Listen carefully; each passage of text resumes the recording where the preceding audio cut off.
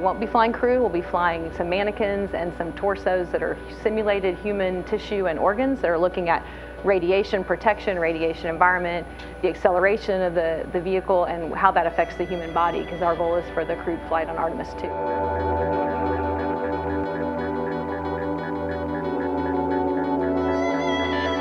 Our sights are not set on the moon. Our sights are set clearly on Mars. And everything that you're thinking about today, everything that we're going to do on Artemis 1 leads to Artemis 2, which leads to Artemis 3 when we hope to have humans on the surface of the moon. But Artemis 3 is leading to the rest of the Artemis program. The first woman, the first person of color on the surface of the moon, and then the first humans tracking out to Mars and putting our footsteps in building science laboratories and inhabiting another planet.